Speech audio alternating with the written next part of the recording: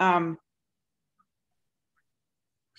I am going to give you a whirlwind tour of some of my work and opportunities across campus. So I teach GIS classes, and I help run a GIS lab in CNR, and mapping is kind of my passion, has been for a long time. So I'll tell you a little bit about some of the projects that I do.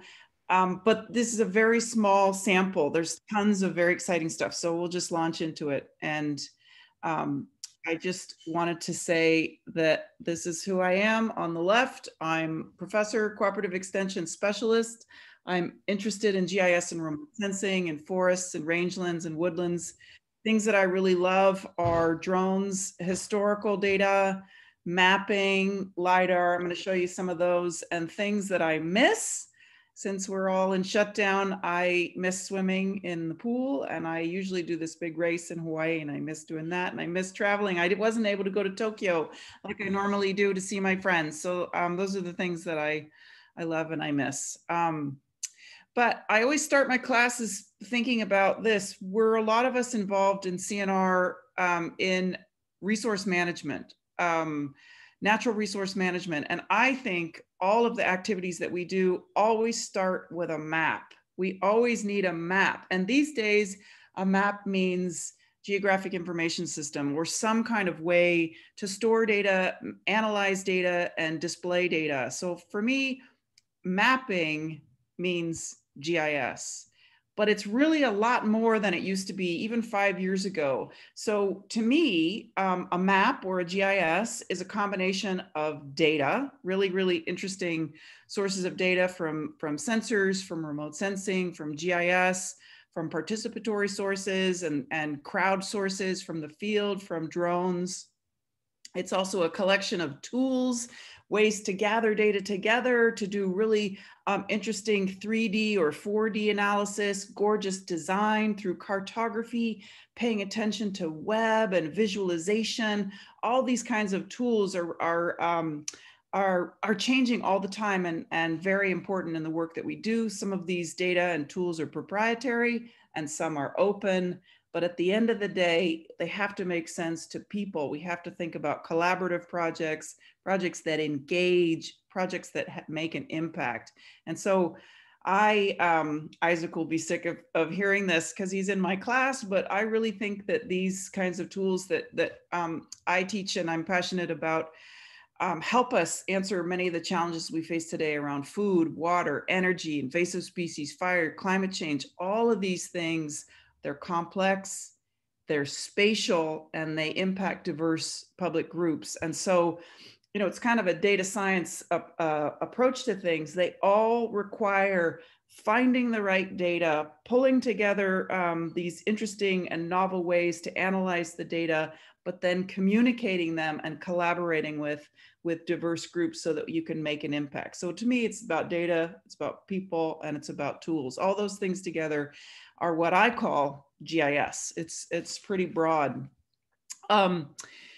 And I thought I'd give you a flavor of some of the stuff that I do. Again, this is just a snippet, and there's lots more projects, but right now, increasingly, or at least pre-COVID, we were involved in a lot of projects using UAVs or drones to do vegetation management. We've done work in oak woodlands, we've done work in agricultural settings, and in other natural settings. The one on the lower left is a desert environment, vineyards on the right, and an oak woodlands on the top left.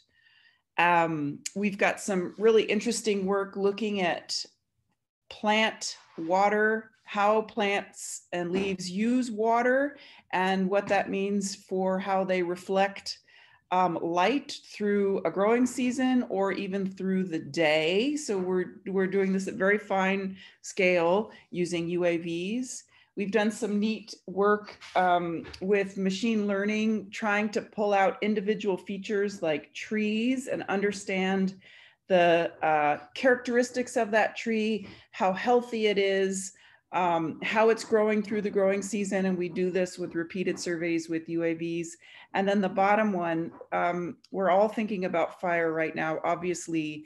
And we've been reflying the river fire site up in Mendocino County that up until this year was the largest, the Mendocino complex was the largest fire in California before 2020 hit.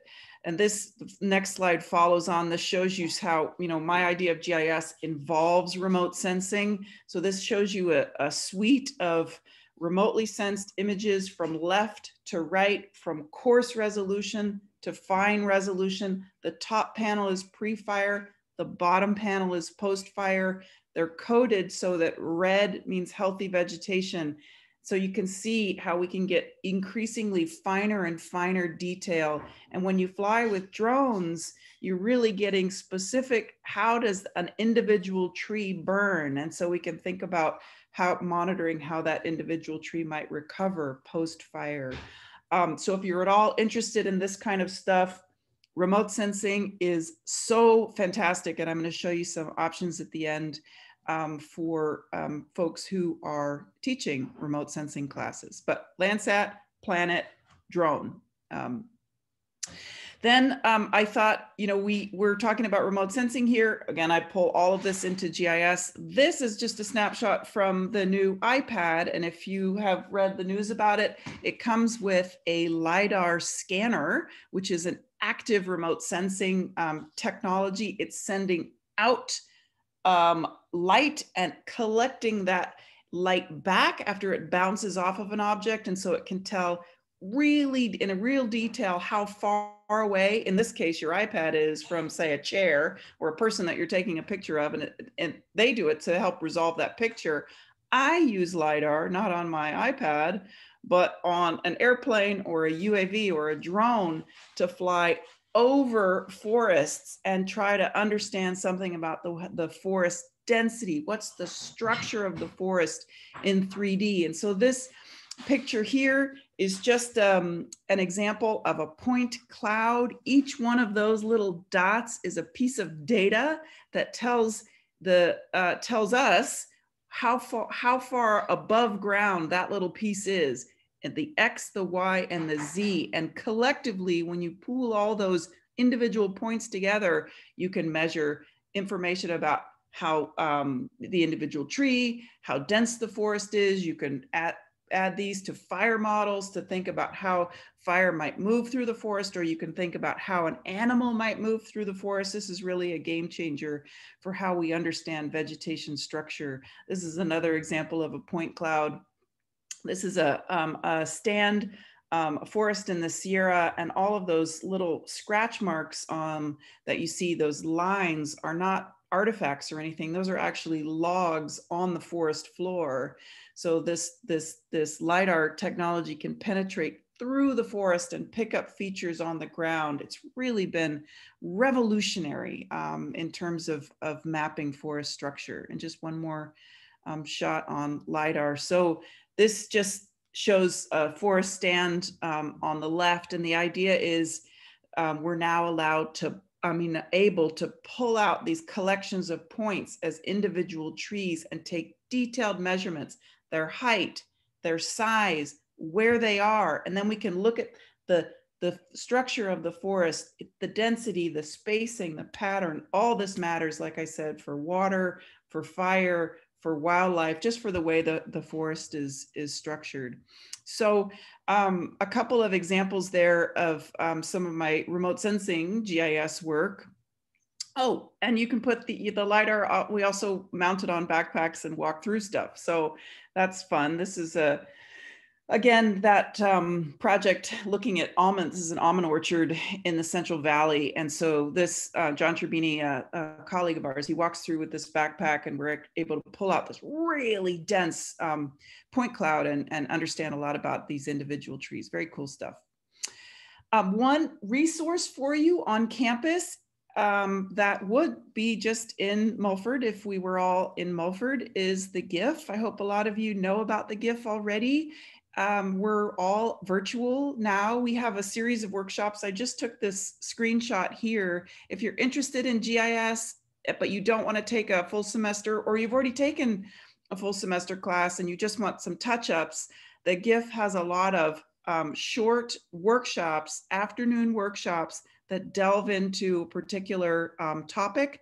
Here's a couple that we did in October: open source with QGIS, remote sensing with open source tools, and last week with some collaborators from Mapbox, how to use Mapbox to make a web map. So if you're not familiar with the GIF, please check it out. Get on the listserv. There's a lot of really great resources for you there. One of the things the GIF does is builds this tool, this website called CalAdapt, which provides climate change data for California. If you're at all interested in climate change, you want to explore the tools that they provide with some really lovely visualization, but you can also download those tools and you download the data and use it in your own projects. And if you're thinking, how would I do that? I'm not really sure how I would do that.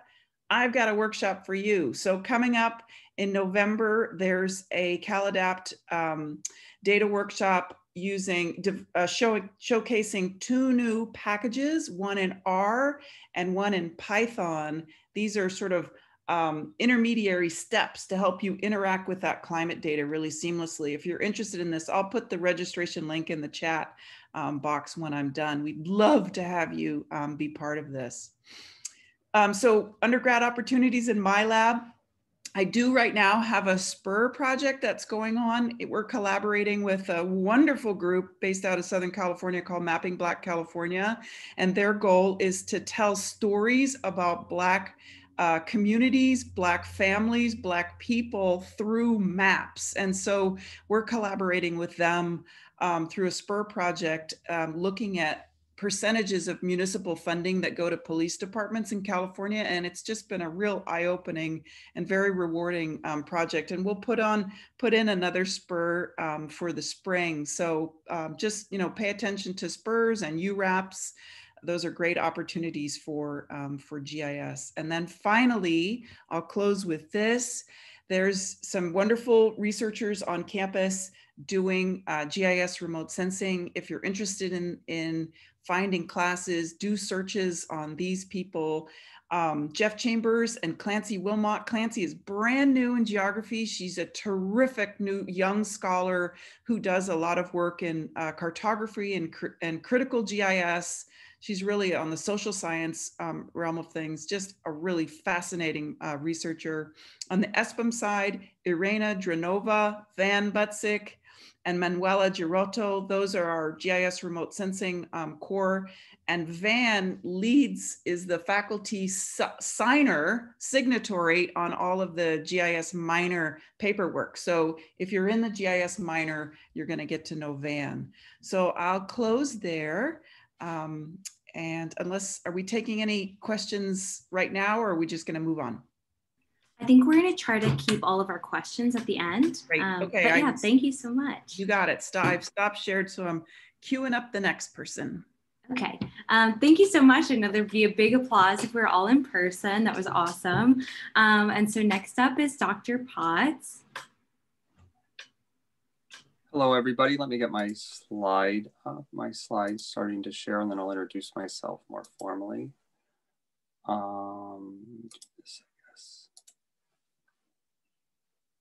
What happens when I do slideshow?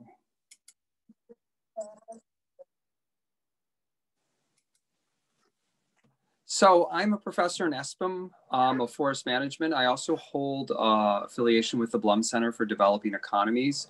My research is really on the quantitative management of tropical and temperate forests, a very, very diverse lab, very interdisciplinary. So to sort of give you a flavor of some of my research, I'm going to talk about the public's willingness to pay for biodiversity conservation. This was a work I did in collaboration with environmental economists a few years ago, thinking about how much individuals might be willing to pay to conserve biodiversity in Malaysia.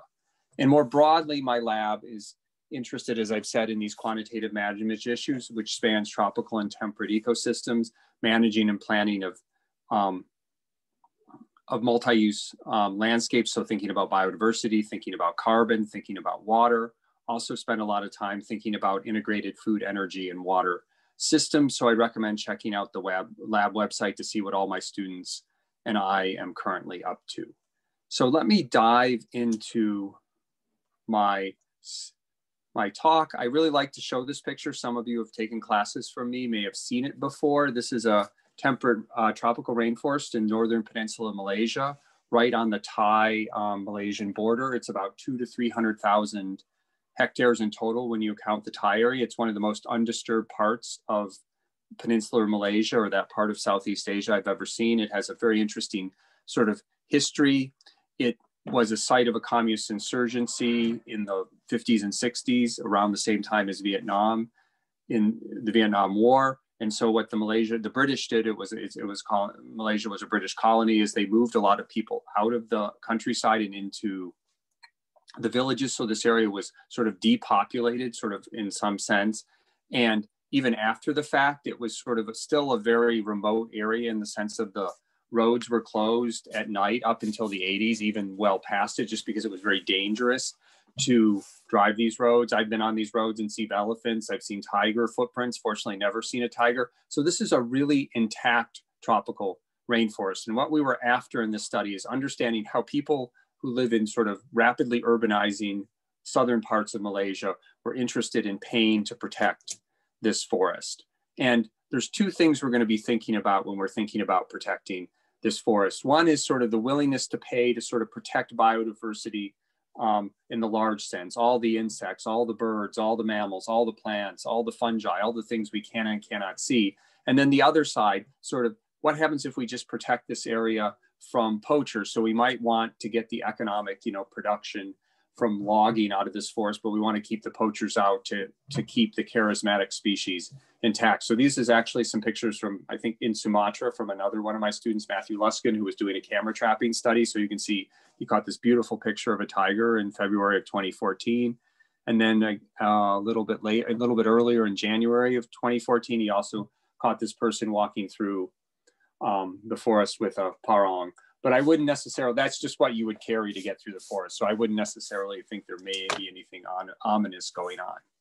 And so when we think about how we value something, we first have to think about what we're determining to value. And for some things, it's very easy because there's prices. You can go to the store, you can look online, you can look at the stock market, and you can find out what society does to value those goods. And so those are marketed goods. Electricity obviously has a rate, it's set, it's regulated, you have a meter, you go look it up, similar for water. But there are many things we do that when we interact with nature that are not marked, that there aren't an easy way to see a price. One of them is sort of outdoor recreation, where we, go out into nature. Maybe we pay a park admission fee, but there's all these other things. We get these sort of, sort of things you can't easily measure and put a value on. So how do we begin to measure non-marketed use?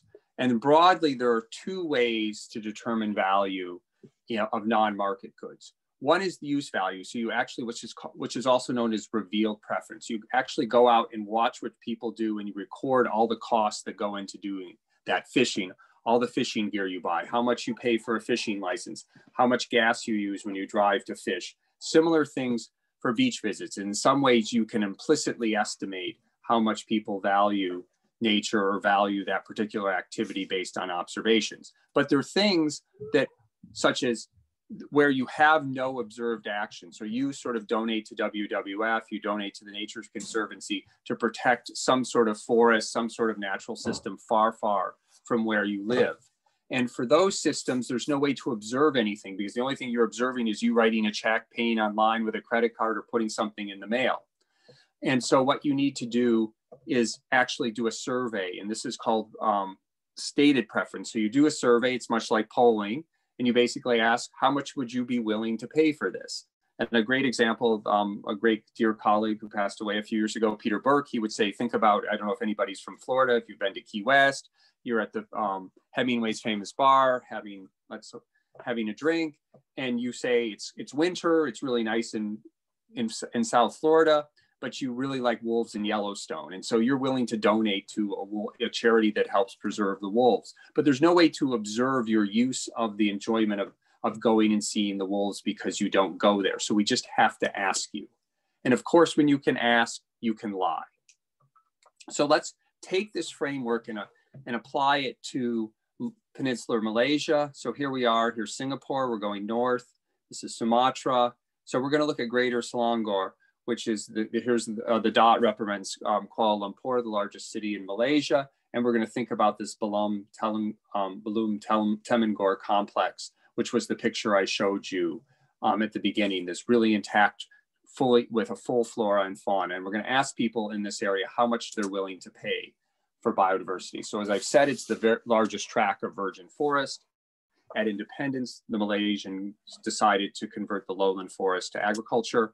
It's threatened by poaching and logging. Those are realities in many parts of the tropics. And we're out to estimate the passive use value of this forest. So I've said we're using stated preference, which I introduced as thinking about how much you would be willing to pay, say, to save wolves in Yellowstone.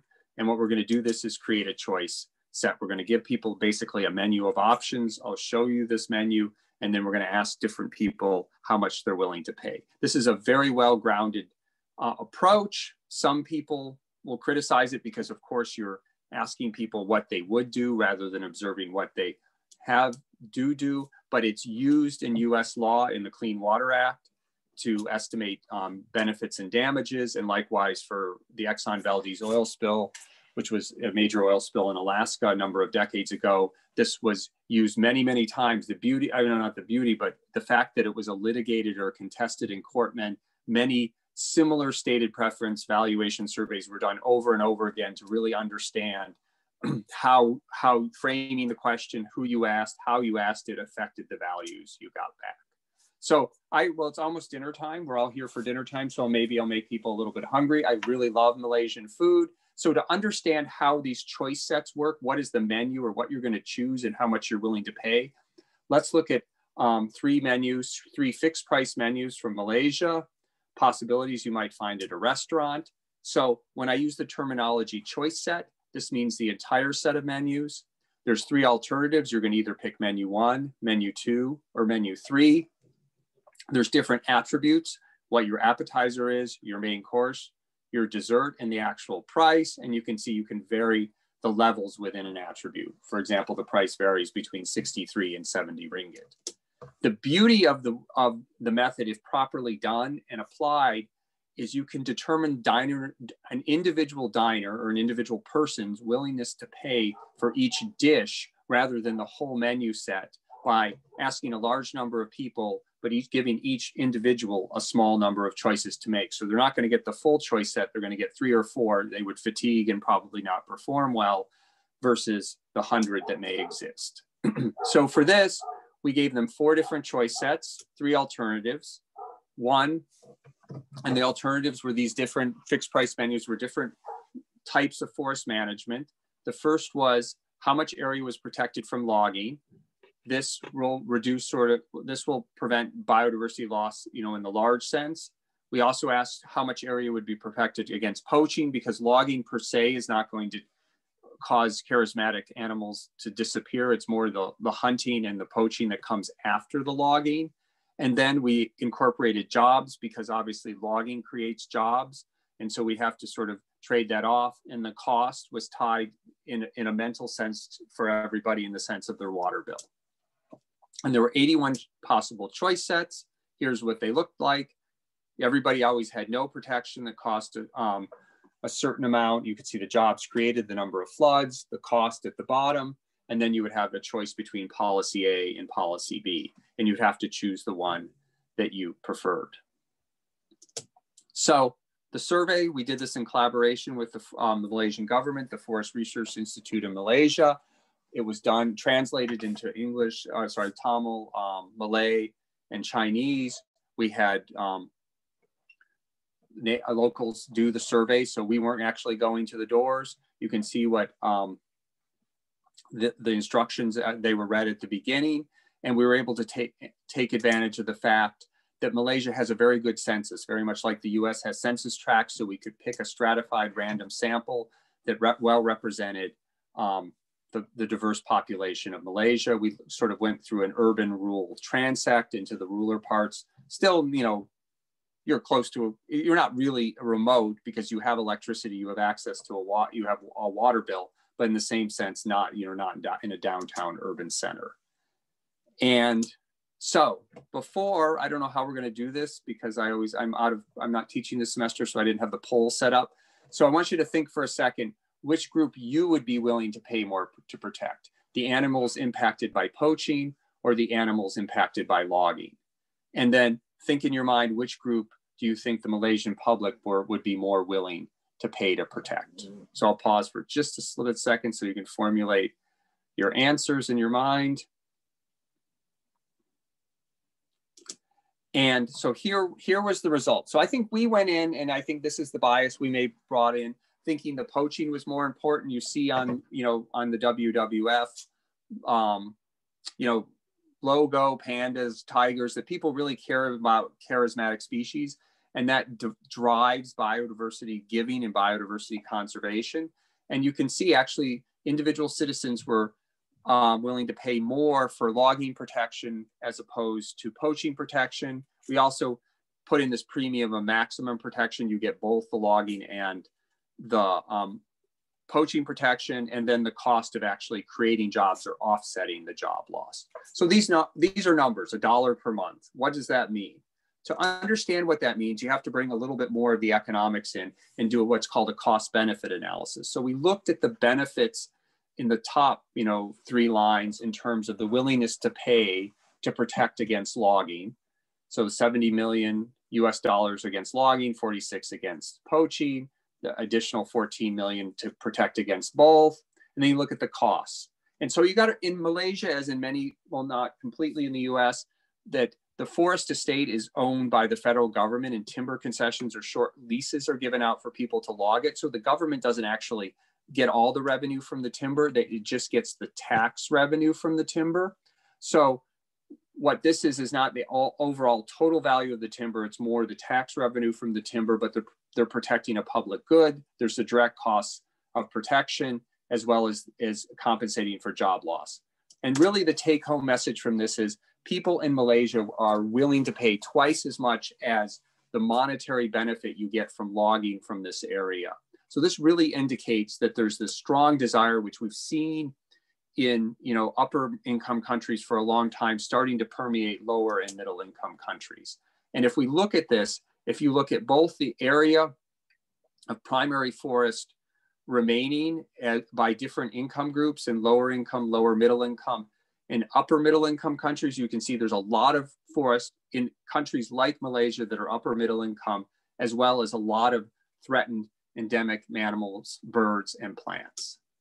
So it really demonstrates that tropical countries are willing to pay for their own conservation. And I think, where does this sit with where my lab's going? So right now we're thinking about many things. We continue to think about biodiversity. I'm also very interested in natural climate solutions in terms of how do we store carbon in soils and forests.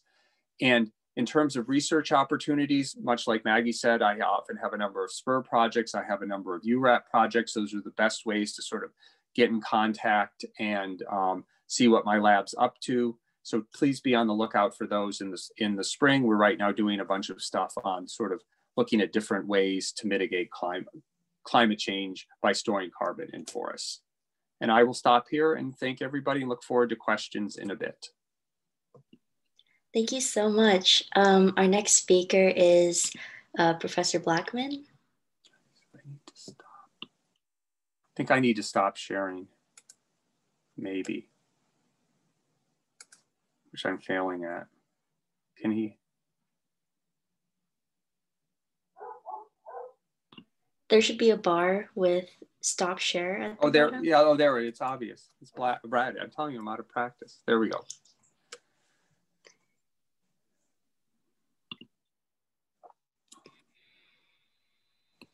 All right. Well, hello, everybody. Let me do one thing. So I can do this. All right. Are we good? Can you all hear me and then see my slide? Yes, all good. Okay, wonderful. All right. Well, thank you all for coming, and it's great to have the opportunity to talk to you today. I'm Ben Blackman. I'm an associate professor in the Department of Plant and Microbial Biology.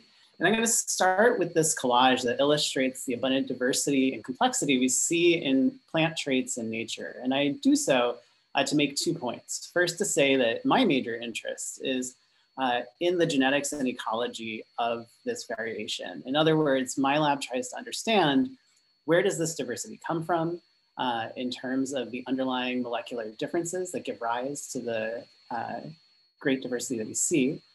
And then how does this diversity adapt plants to their environments? How does it serve ecological functions that allow plants to radiate into the many niches that they inhabit? The second point that I want to make with this is that all of this amazing diversity can be explained by one of 3 things. Either there are genetic differences among individuals or populations giving rise to the variability we see. 2, there can be differences in the environments that organisms experience over their lifetimes that lead to differences as adult plants. Or there can be a combination of these 2 things, and that different genotypes may respond differently to the same environmental signals. And in my lab, we study all 3 of these mechanisms. So in terms of the major questions that we look at in my lab, we're interested in how organisms respond to the environment during development, and particularly in how they integrate predictable daily or daily or seasonal cycles in the environment with their own internal rhythms to time their development to the right time of day or year. We then also ask how and why these responses evolve as populations adapt to different environments across the landscapes. And more generally, we're also just really interested in where new trait variation comes from. And we study that in the context of domestication in sunflowers, as well as in the context of nectar guides in monkey flowers. And sunflowers and monkey flowers are the main model systems we use in our lab to study phenotypic diversity, its genetic basis, and its ecological function. Today, I'm just going to tell you about one of these stories, and it focuses on that first question: how do organisms integrate environmental signals with their internal rhythms to trigger developmental decisions? And I'll tell you about work we've done on solar tracking in sunflower and how that has informed a project that we're working on now, thinking about how sunflower discs develop in the context of daily rhythms. All right, so many traits exhibit daily or diurnal rhythms, and that's because every 24 hours, there's major changes in the abundance of light, warmth, and moisture. And to cope with those fluctuations, organisms often time their growth or physiological activities to occur at particular times of day. I'm sure you're familiar with your own daily or diurnal rhythms. And if there's any truth to this diagram I just pulled off the UNC School of Pharmacy's website, we're right now in that area where everybody's getting toward their highest blood pressure. So hopefully a bunch of pretty plant pictures are helping you calm down a little bit. Plants have daily rhythms as well, both in terms of how their stems grow, when their flowers open and close in many species, and when they release chemicals to interact with other organisms in their environments, like herbivores and predators, or with pollinators.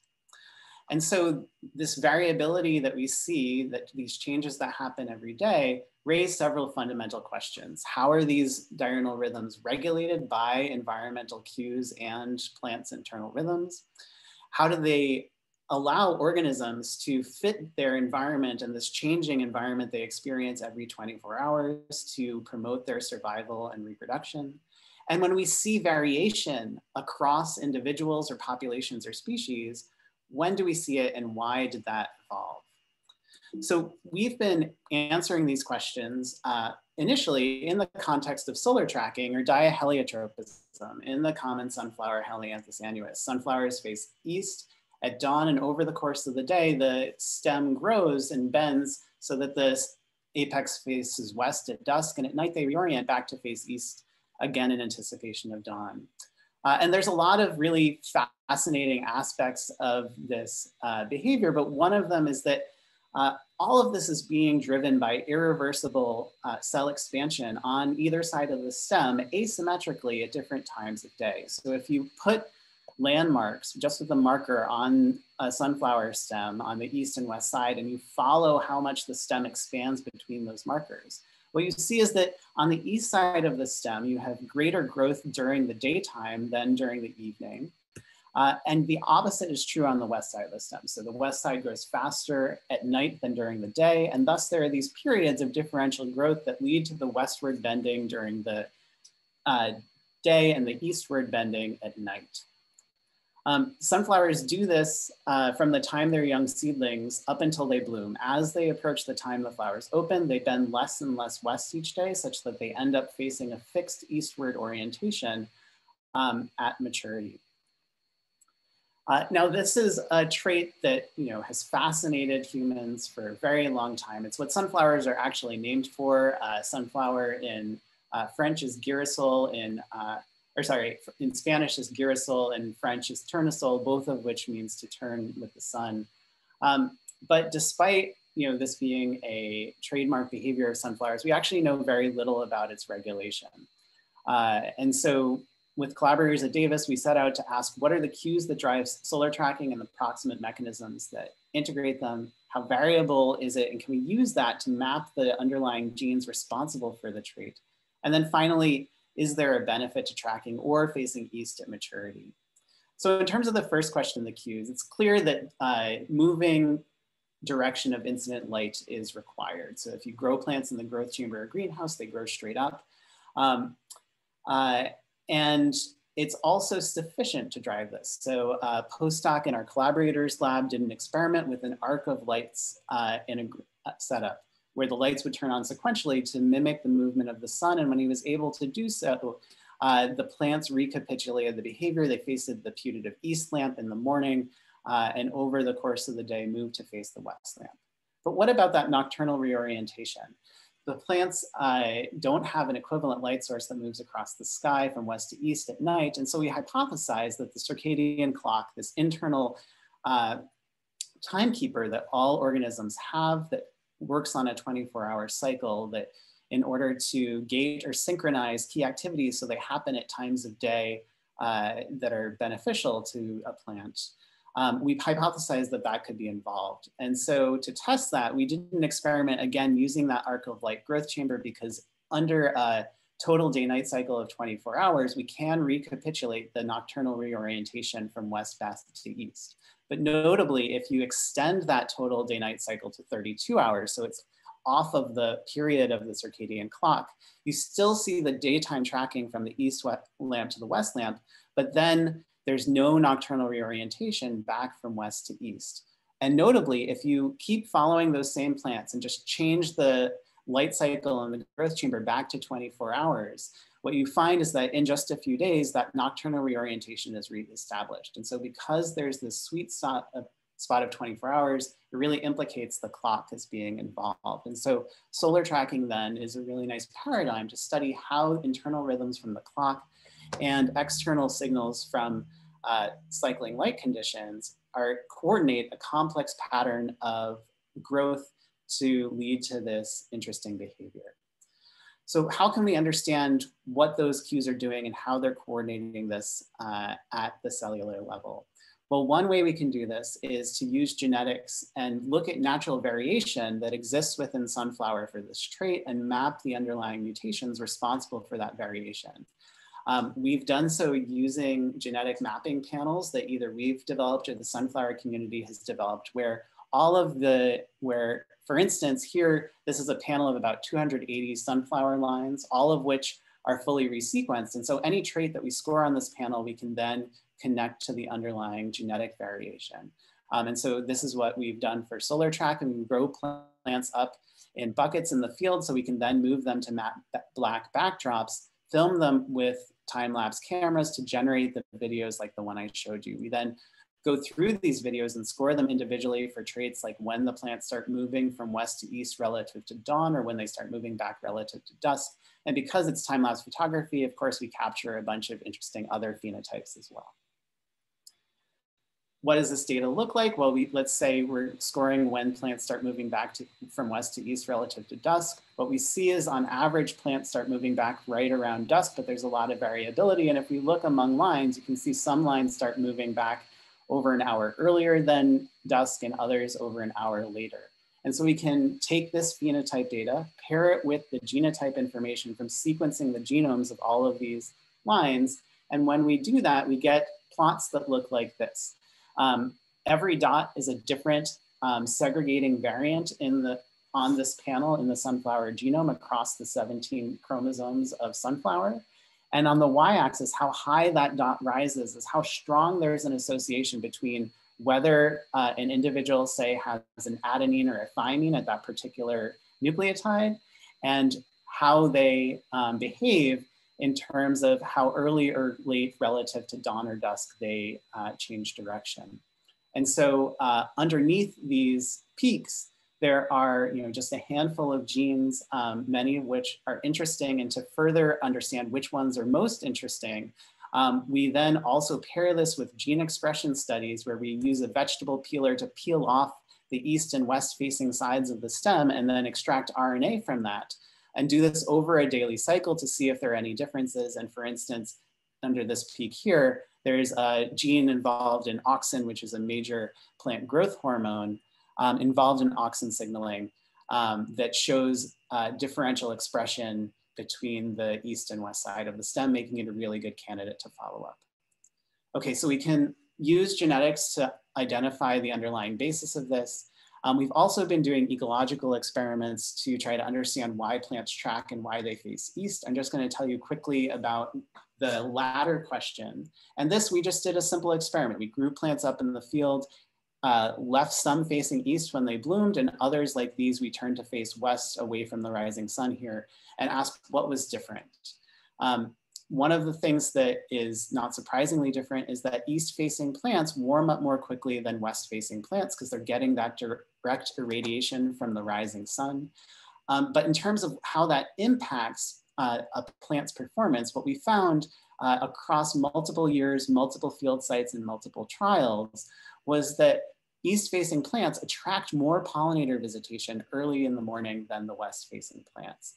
And temperature is really what's responsible for this, because if we warm up west-facing plants with a radiant heater like you might sit under on a restaurant patio that we can tune because it's on a propane tank, and so we warm these up to match the east-facing plants, what we find is that if we add heat back to the west-facing plants, we recover the gap in pollinator visitation.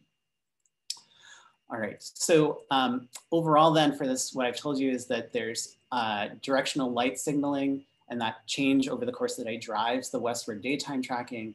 Nocturnal reorientation is involved with the circadian clock. We can use the diversity within species to map the underlying genetic basis that governs that coordination, and that facing east enhances sunflower reproduction. And in doing that experiment to look at the impact of facing east, one of the things that we noticed, and one of the reasons we think that what east-facing plants attract more pollination early in the morning is because the temperature difference affects how the florets mature. And this has gotten us into studying floret maturation as another phenotype that integrates information from the circadian clock and the environment. So if you think about an individual sunflower floret, it matures over the course of a couple days. First, the bud opens, the anther tube extends, and the style pushes the pollen out of the top of the tube by the morning of day one. So it's in staminate phase. It's ready to give its pollen to a pollinator to go pollinate something else. Then the style continues to elongate out of the anther tube, and the two lobes of the stigma unfurl, and now it's in pistillate phase, ready to receive pollen and have its ovules fertilized. And notably, all of the florets, as you can see in this picture, that are in the several rings of the sunflower disc that enter maturation at the same time, they're doing this synchronously, suggesting involvement of the circadian clock. And indeed, if you move sunflowers into constant dark conditions, they'll maintain a periodicity in these rhythms, indicating clock involvement. However, we also know from our east versus west facing experiments that east facing plants put out their pollen earlier in the morning than west facing plants by about an hour to 2 hours. And temperature is responsible because if we warm up the west facing plants, again, we restore some of that difference. So again, we have a system where we have an interface between a cycling environmental condition, in this case temperature, and the clock regulating a complex developmental phenotype. And we want to understand how that's coordinated. So how do we do that? We use the same methods that we use for solar tracking. We can grow a whole bunch of sunflowers in the field, again, using this mapping panel, film them with time-lapse imagery so that we can capture when during the day they're putting out their pollen or stigmas. And we do this both facing east and facing west, so we can look at that environmental sensitivity as a trait in its own right. And we generate thousands of videos that look like this, where you see the blooming sunflower, at dawn, the buds break open, the anther tube extends and the pollen is put out. And then much later, the styles fully elongate and the stigmas open. And so what we're doing now is we're scoring all of these videos for these timing traits.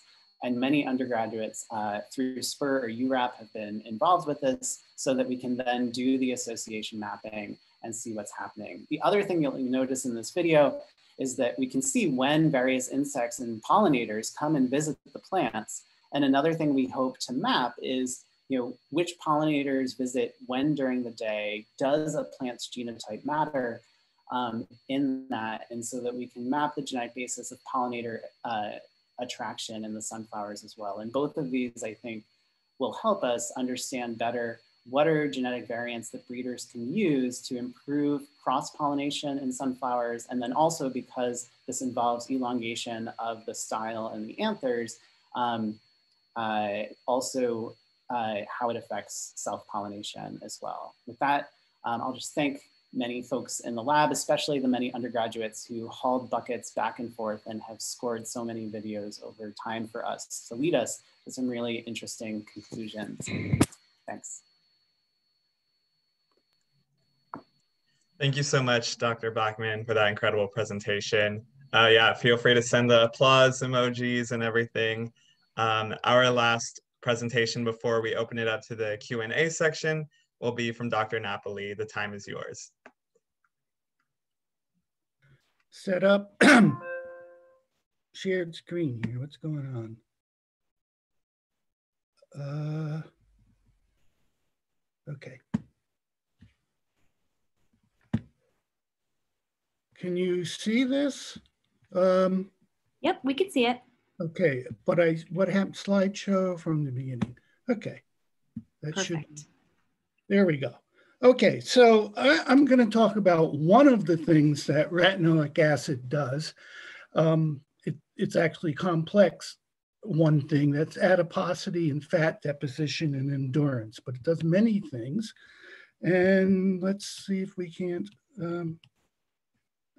My slide thing isn't moving. Huh?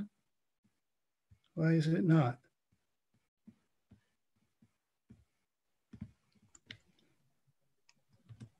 I think if you left click on the slide, it should go to the next one.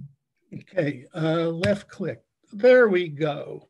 Okay, yeah, the regular buttons weren't working. Okay, so vitamin A is retinol, but it's not active. Okay, it has to be converted into retinal, and that supports vision. And then the many tissues, including the epithelia of the eye, have another set of enzymes which make all trans retinoic acid. So most of your vitamin A is used for vision. A very quantitatively small amount is converted into retinoic acid.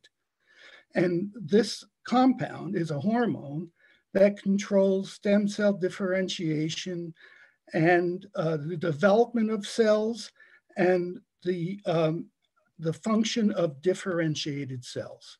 So if we look down here, it's just a list of all of the things needed that retinoic, not all, but that retinoic acid supports, and it's, it includes reproduction, thermoregulation, the development of the embryo, and what I'm going to talk about is adiposity and energy balance. And so these two enzymes, RDHs and RALDHs, aren't just one each. There are multiple enzymes here for multiple RDHs and multiple RALDHs. So it's a very complex process.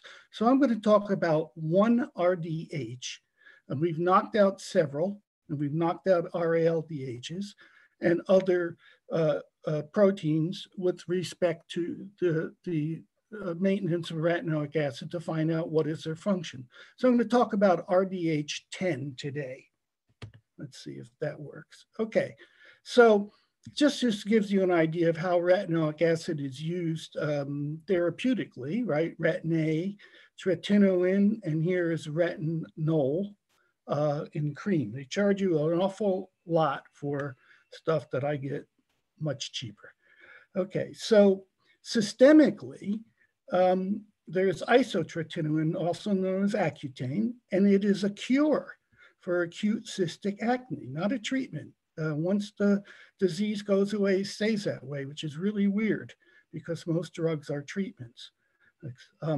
But the problem with this is that systemic retinoids are highly toxic to embryos, and they've caused up to 84% incidence of birth defects. So you have to be very careful with Accutane. Okay, so what's the relationship between retinoic acid and energy balance? Well, gluconeogenesis is a process where you convert your muscles into glucose when you're not eating, and lipolysis is the mobilization of fat so that you can burn the fat for energy.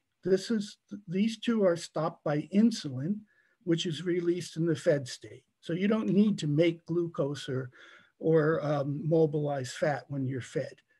Conversely, when you're fasting, glucagon is secreted and it promotes making new glucose and releasing fat for burning. If you look at retinoic acid, it does the same thing as glucagon. Okay, so it stimulates gluconeogenesis and lipolysis. Now, insulin inhibits RDH10, which causes retinoic acid to decrease. And it also stimulates an enzyme that degrades retinoic acid. So when you're in the fed state, your retinoic acid concentrations go down. And when you're in the fasted state, the retinoic acid concentrations go up. So retinoic acid responds to your energy balance. So I'm going to talk about knockouts now. The control mice are called wild type. And I'm going to talk about a heterologous knockout. That means only one allele of RDH10 has been neutralized. And the reason is if you neutralize both of them, the animal dies. And so this results in a very modest decrease in retinoic acid, which is good because then we can get to see what does it really do. And what we found is not only if you knock down this one allele, you get about a 25% decrease in retinoic acid, but the mouse gets fat and muscle, liver, bone, brown adipose, and white adipose are all affected. They're all become dysfunctional. And we're going to show you some examples of that. So here's the mouse, the knockout. They're on the average about 5 grams heavier, which is about 13%. So if you think about that, if you weigh 100 pounds, if you only one allele of RDH10 is knocked out, you're going to gain 13 pounds. And this is early in life. So the curve here of the head is continually to go up while the wild type is flattening out. Okay, so they're gaining weight and that weight is fat, not lean. So you can show that the lean is over here. Okay, so now what does this do to the organs? Well, in this case, let's go organ. So this is a white adipose tissue, okay, lower abdominal. Look at the size of the cells. They're huge. Wild type is much smaller cells. So what's happening is your white fat is blowing up. It's increasing in fat. And the reason is it's not mobilizing the fat to generate energy. So when retinoic acid decreases even modestly, you are unable to mobilize fat efficiently. And so you become fat and have low energy. If we look at liver, now look at the knockout liver. It's almost twice the size. And if you look over here, these red dots are all fat. So the liver is accumulating fat. These white spaces are basically holes that are there due to damage. So this is 2.1-fold increase in fat, okay? And this disease is referred to as non-alcoholic fatty liver disease, okay, or NAFLD. And this is a precursor to non-alcoholic steatohepatitis, which leads to inflammation and liver cancer. So, and this work was done by an undergraduate, by the way. So if we go through bone, this is female bone. Oh, the other thing I wanted to say is the liver occurs only in male, and the bone phenotype occurs only in female. So we have our first demonstration of retinoic acid regulating fat accumulation in a sexually dimorphic manner, right? So these white dots here are fat coming out from the growth plate where the stem cells are. And you see here a different shape of growth plate and no fat. So a threefold increase in fat in the femur, females only. And this is a precursor to osteoporosis. Okay, so we're getting to, yeah, here is, sorry, I gotta go back. Can I go back? Previous, yeah. So this is muscle. So this is calf muscle. Notice in the males, the calf muscle is bigger. In the females, there seems to be no change. And the increase in these calf muscles is the result of fat, again, triacylglycerol. So 1.7 times more fat in the calf muscles relative to the females. So the point being, you're supposed to be burning that fat for energy, but instead, these animals cannot mobilize fat. And then if we look at the fibers, we see that the fiber type changes. So muscle has different types of fibers. Some burn fat, some burn carbohydrate, and some are mixed. And these animals compensate towards fibers that burn fat in an effort to get rid of this excess fat. Now, again, this is sexually dimorphic. The females and the males are affected differently. So we ask at this point, one of the things we do is look at mechanism, which I haven't talked about here, okay? Just the phenomenon. And then once we see the phenomenon, what is the mechanism? So here's another phenomenon. Let's see if I can't, here we go. Oops. Uh-oh, it's not going back. Female, okay, previous. So this worked today, but it's not working now. Okay, so my point is what I wanted to show you here, and I don't know why it's not working. Are they videos? It's a video, and it worked when I put it on. But what you should see, and I can't get it to go, and I don't know why, because on my slides it worked. But anyway, it's running, and these mice, these are the males, and what you do is you run them to exhaustion. And it turned out that the wild type ran 62 minutes and the het's only 37 minutes. And so what you would have seen here is that the wild type mouse keeps running out of the range of the video, where ultimately the het it gets slammed back here and can't move. But here's the thing. When we do this with females, the opposite happens. The wild type run 33 minutes and the het 72 minutes. So here you're seeing the het ahead of the wild type. And so what you would have seen had this thing worked, and why it does, I don't know, was basically how different these animals are when in running and many other things. Okay, so don't say, let me get rid of that. So that's really what I have to say. Much of the work that you saw there was done by undergraduates, and I've had,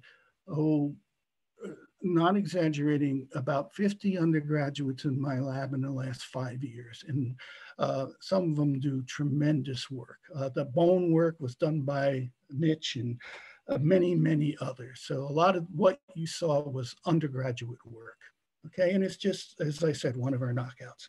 Okay, so that.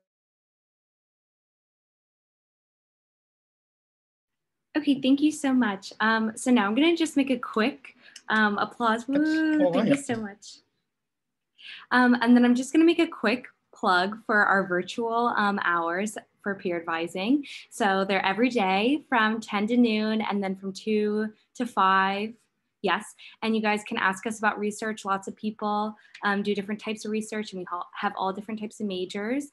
And if this event was helpful, we want to have more events like this that are helpful. So you can email us at pal@berkeley.edu. But now we will get into the Q&A, and I think Isaac is going to bring our first question.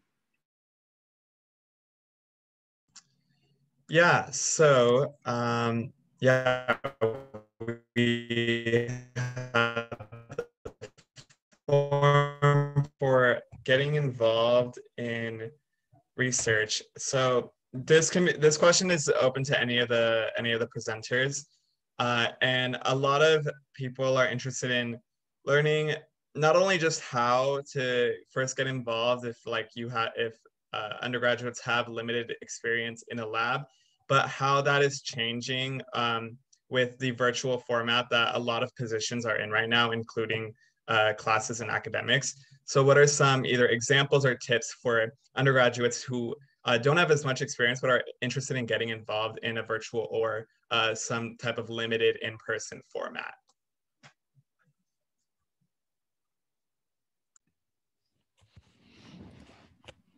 I can start by fielding this. So in my lab this term, we have people who've gotten involved in research newly this term, both that are working remotely or that are doing work on campus now that there's capacity to have that happen. And so, you know, the Sunflower project is a great example of one that can be worked on virtually because it's a lot of image analysis. And so as long as there's access to the files, you know, you can help us with the students are helping us with the project.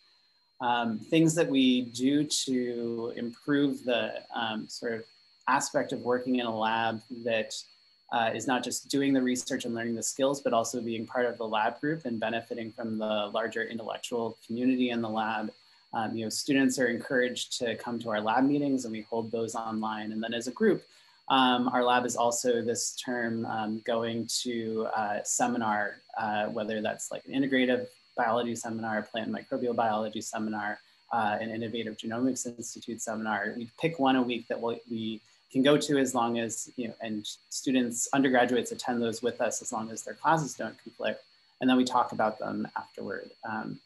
And so there are ways to get involved if you're remote. And then for the students who are on campus to help us with the many monkey flower plants that we're growing in our other projects, you know, we have set up a shift schedule and so that we meet the budget densities that are required of us on campus and follow all of the safety guidelines that are required as well.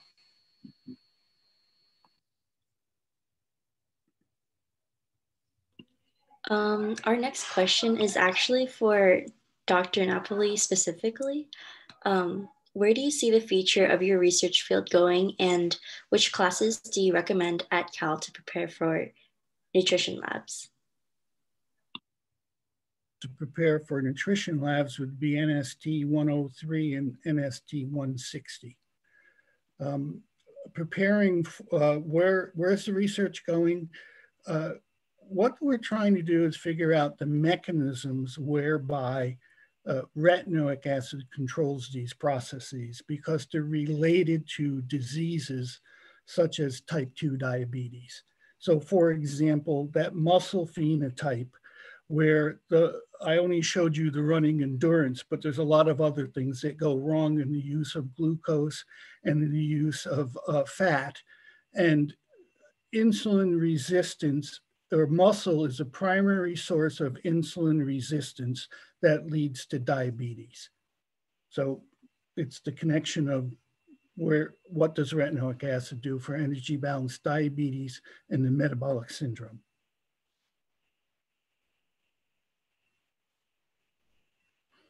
So we had several students ask the best way to secure a research position if they have no previous experience. We also have some junior standing students and transfer students that are particularly nervous during this COVID time. So if any of the other professors wanted to talk about those type of opportunities in their labs specifically, or other faculty members that they know are also looking for undergrads? In NST, we're still taking undergraduates.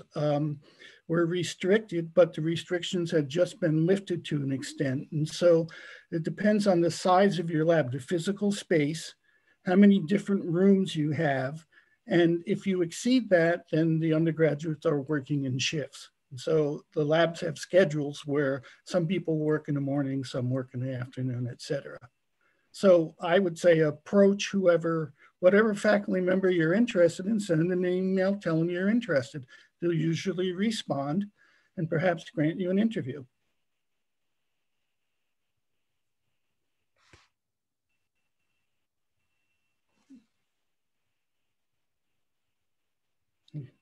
Sorry, I need to unmute myself. Sorry. To follow on what Joe said, I think also it's good to reach out to the postdocs and the graduate students in the lab. They're often on the websites too, and they're often looking at people, and you may feel that they're a little more accessible. They're also very often looking for people and looking for help as well. And that's a good way to understand the dynamics of a lab. Yeah, usually when a student approaches me, I will engage with them and then send a message to my postdocs and graduates and say, is anyone interested in this student? And they'll then interview them and make their decision. So yeah, it's a good thing to include them.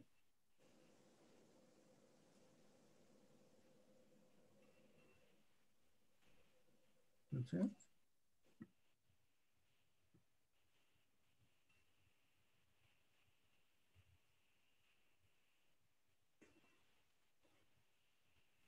Okay, so I will ask the next question. So I think this is for everyone. Does your research require any data cleaning or programming in order to be eligible?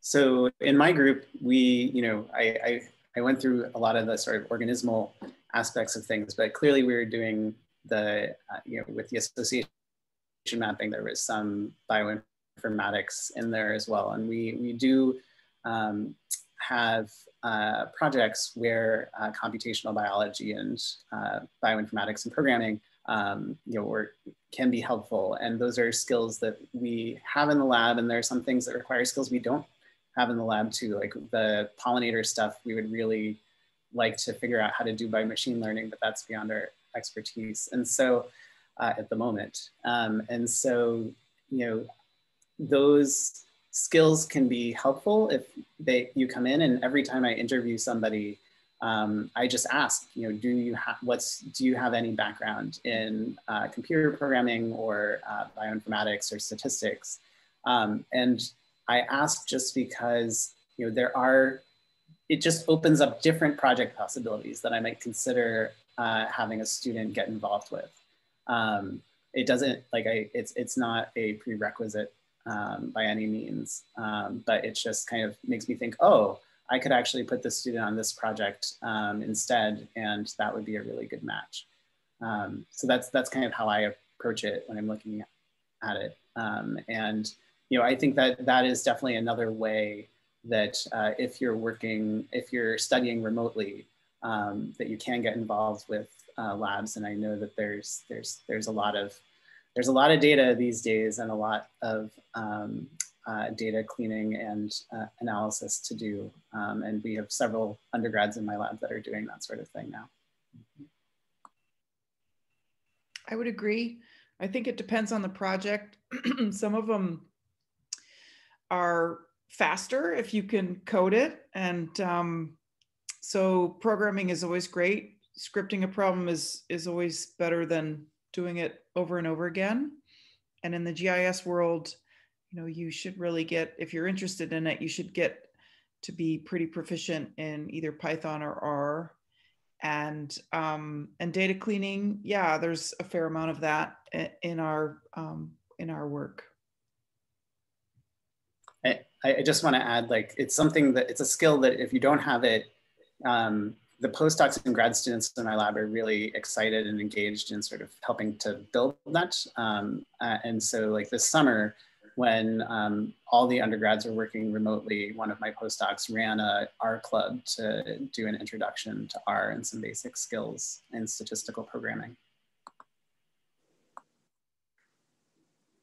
So most of the so-called data cleaning in my lab is just choosing the right statistical program. And we have programs that draw our figures, and they have built-in statistics and tutorials that lead you through them. So you don't need any prior knowledge. And after you do this, then they'll engage with the postdocs or myself to check whether or not it was an appropriate use of statistics to come to make the graph, et cetera. So. Yeah, I would concur with what everybody said so far, that it's for me, it's very project dependent. It'll depend. Sometimes it's, handling field samples, weighing them, doing things that don't require a lot of, data analytics, but other times does involve programming data analytics. And so it's really is problem specific.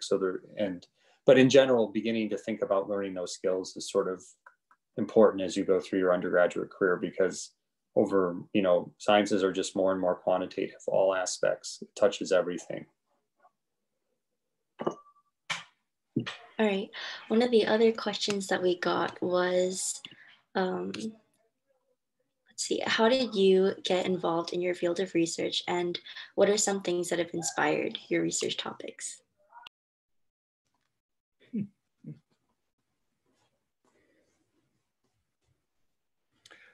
Well, I think most of us have done postdoctoral studies, and usually when you're doing your postdoctoral work, you start to know what you're attracted to and start getting ideas of what you're going to do when you become independent. And so you pick something that basically rings your bells and pursue it when you become an independent scientist.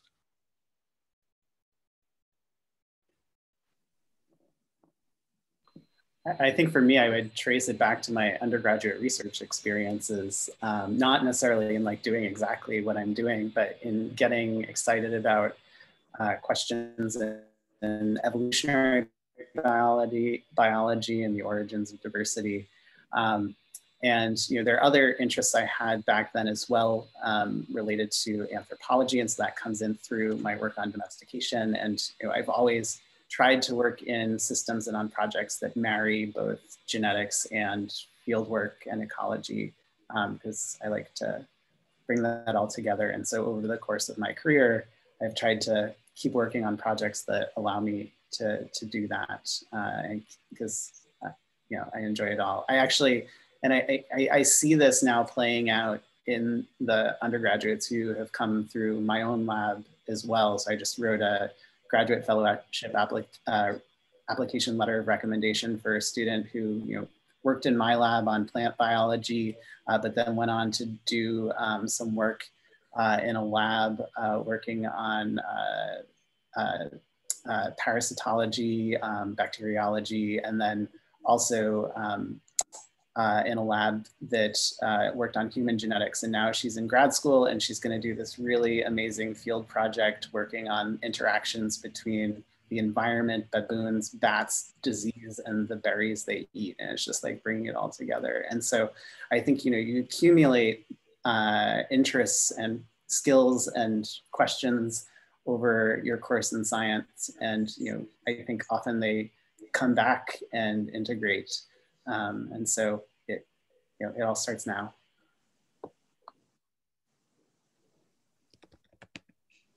I mean, for me, I think it was sort of classes I took and people I met along my way in my career. I have a math background, and so early on I was a math major in college.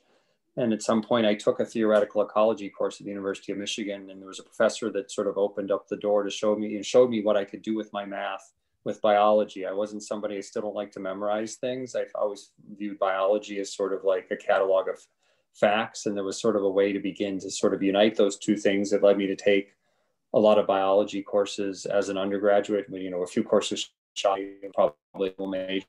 And then, in grad school was also who my PhD mentor was, and just sort of his passion for his particular part of the world he worked in. And sort of once you kind of and it sort of led me down a path, and I can trace sort of it from that point going forward, So I think it's the people you meet along the way can have a big impact on where you end up. Yeah, I'd agree with that. You know, find somebody whose work speaks to you, or a series of classes that you love and find that you're intrigued in. And if you decide you want to take the research career, talk to people, interview people, find out what makes them tick. Because let's face it, you're not going to make a ton of money. So you got to love it, and you got to find something that speaks to you and that you want to dig into for the long haul. So all of these, yeah, you just got to find something that sparks something in you.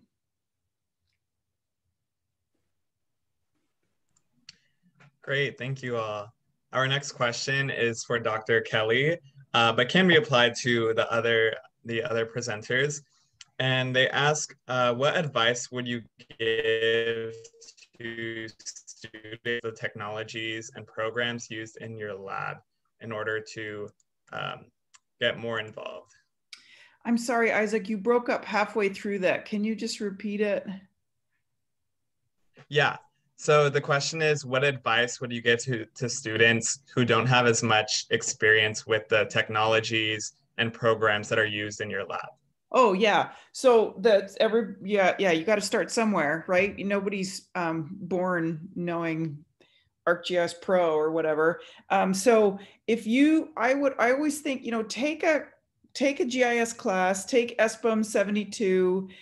If you like it, if it's you enjoy doing the labs, if it makes sense to you to see these things in map form, then just explore everything that you've got. Sign up for the minor, take the GIF workshops that are available to you, dig in. So everybody starts somewhere.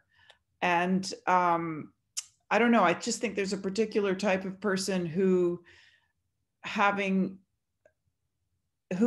for whom maps are a great organizing concept and they just speak to you. That's me. And so if I can think about it in terms of a map form, I understand it. And you'll know it when you get it. But if you take an intro to GIS class and you're like, I could not get through it, it drove me crazy, then move on, find something else. But everybody starts somewhere.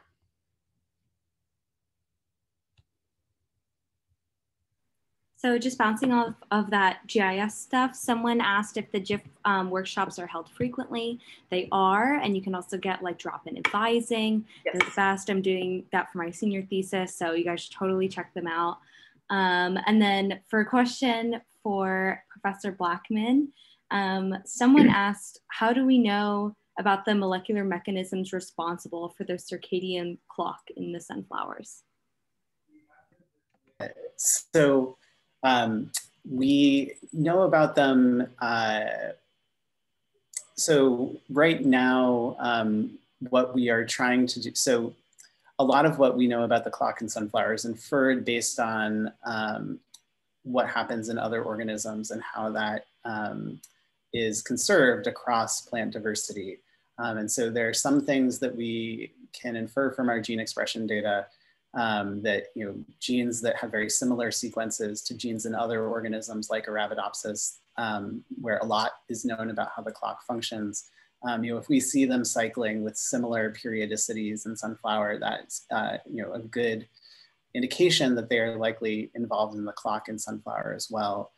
One of the things that is a drawback of sunflower, but we are trying to get over this obstacle, is sunflower is actually quite difficult to do genetic transformation of. And so if we want to apply tools like CRISPR-Cas9 or other functional manipulations to really work out the details of this, we need to improve that. And so we have a collaboration with the IGI to move that forward. Thankfully, in monkeyflower, the other system we work on in my lab, that is something we readily transform in the lab and can do experiments to overexpress or knock out genes and see what happens so we can piece together how these mechanisms are really working at the molecular level.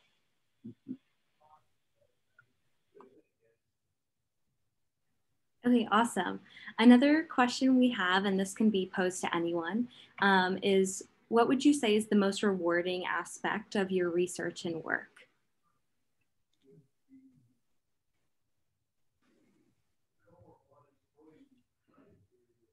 Well, for me, it's when you get a project done and a paper accepted, and you have either postdocs or graduate students as first authors, and the contributions of undergraduates who have really contributed a great deal to the papers. And like one of the figures is due to one undergraduate who has really done a great job. And so undergraduates are on my papers. And I think that's, you know, that's the completion of a project when you publish a paper and you've done it with the team who has learned and contributed.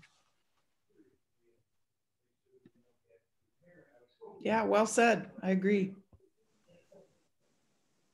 Yeah, I mean, concur largely. I think it's also sort of the mentorship, seeing the undergraduates, the graduate students grow, which are sort of integral to those types of successes that Joe described. Those interactions, those one-on-ones, seeing somebody come in and where they end up and grow to. Yeah, I'd echo all of that, and just add that, you know, that satisfaction doesn't end when you leave Berkeley. You know, as I write letters for students and just hear what they've gone on to do, you know, it's really satisfying to see where everybody goes and all their successes as well. All right, so one of our questions was, when you accept undergrads, are there any key qualifications that you're looking for?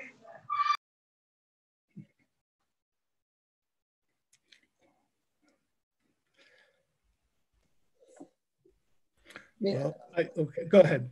No, I can go. I mean, it doesn't. I mean, I don't think there's anything key quality. I mean, I think there's some basic qualities: responsible, you know, dedicated, have some interest and passion. I mean, I think I'm looking for people that want to get engaged, and beyond that, it'll really depend on this. You know, if there's particular skills a project needs, then it may err that way. But I am, as we talked about earlier, very cognizant that it's hard to get into research early in your Cal career, and you have to be a little bit patient in this, and sometimes, and that's why the knocking on doors and people saying no to you is a part of life. We get rejected a lot, all the time, in some sense. You know, academia is a lot about saying, when you write papers, people saying no, or we don't like that. But I think it's the perseverance there a little bit at the beginning can help. Yeah. I think in my case, is what Matthew just said, and I'd characterize it as the personality and character of the undergraduate, where you think this person is going to really put in a lot of energy to work and is really serious about doing the work. It's not the skills. No undergraduate has skills. They have to learn them. For me, it's definitely an enthusiasm for the project and the questions that our lab is interested in. I think, you know, that underlying motivation is what gets students through the often very tedious work that we do in, like, going through and scoring, you know, hundreds of plants for something, or like clicking through a bunch of images to do something. You know, it's a lot of time and tedium. But that excitement about the question is what drives you through to see something to the end. And so, you know, seeing that in an interview, either through related, you know, things that, you know, a student refers to that they've learned, or that they ask questions about my research that show they're excited, or something I learned, some things that I look for. The other thing is, to be honest, you know, something that is kind of out of everybody's control, in that, you know, for me, matching students and mentors so that the mentor can train them and is not overloaded with too many mentees, and and is available is really important. And so when someone interviews, I ask them to then send me their class schedule and when they think they'll be available. And creating that match with the mentor through scheduling is something that can be determining in whether I can accept the student or not. Because that match is key. No one will have a good experience if the training capacity isn't there. So that's just another thing that I'm looking for. That's not a personal reflection. It's just a logistical question.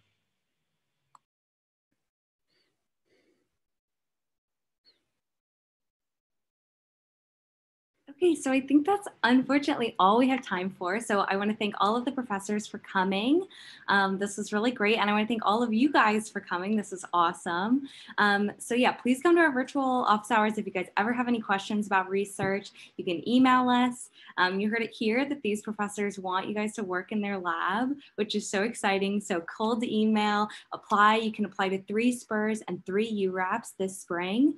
And there are opportunities, even though we're in like a crazy virtual semester.